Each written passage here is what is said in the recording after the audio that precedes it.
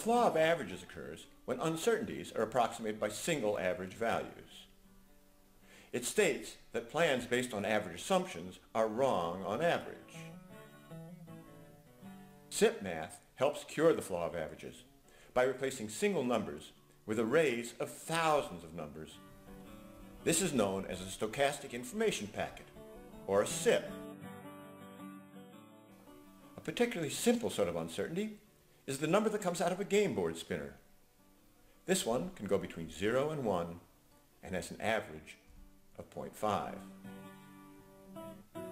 This is the same uncertainty represented by the RAND formula in Excel. Every time I press the F9 key, it's like spinning another spinner. Now, a SIP is a nice computational way to represent an uncertainty, but it's not very user-friendly. So here I have several SIPs symbolized by their histograms. These were created using the sparkline graphs in Excel 2010. First, I have 6 flat SIPs. That's the uncertainty of the spinner. And these are followed up by 6 normal or bell-shaped SIPs. Now, in plain vanilla Excel, without add-ins, macros, or anything up my sleeves, I'm going to do SIPmath.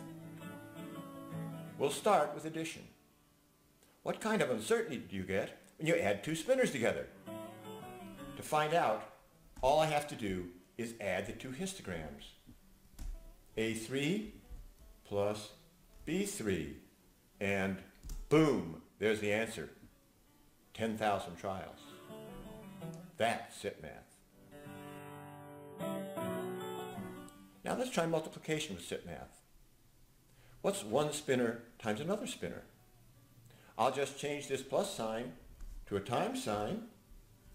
And wow, 10,000 trials later, that wasn't obvious, was it? That's why you need SIPmath, because you can't do this stuff in your head.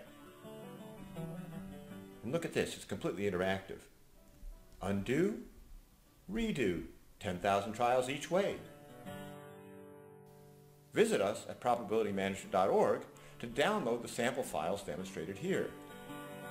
Or better yet, become a member for access to the SIPmath modeler tools and other reserved materials.